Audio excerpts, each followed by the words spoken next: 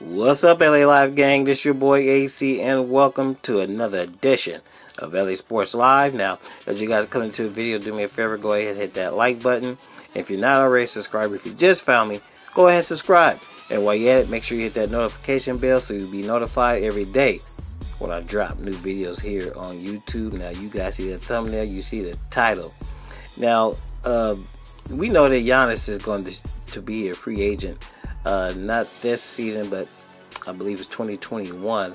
And there are a lot of teams jockeying for position, trying to gain his favor.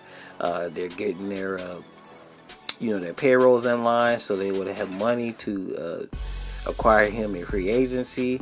Many teams, and there are a lot of teams that are sowing his seeds to do that as well. The Knicks at one time drafted one of his brothers, and he's since moved on from the Knicks. I believe he's in Milwaukee with Giannis. And of course, we know the LA Lakers have his youngest brother, Kostas, on their team, and he's been with the team the whole year. Gotten a little bit of run, not much. But anyhow, a couple hours ago, Giannis did a sit-down interview, and this is courtesy of USA Today.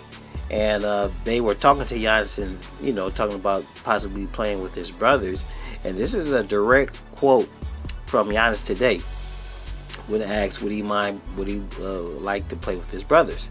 And Giannis says, "Of course, I would love to play with my brothers.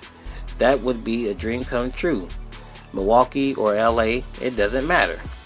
Now, people hear that, they kind of take it and run with it and, say all kind of things. Say, oh, he's going to go to the Lakers and this, that, and the other. No, he didn't say that. He said LA.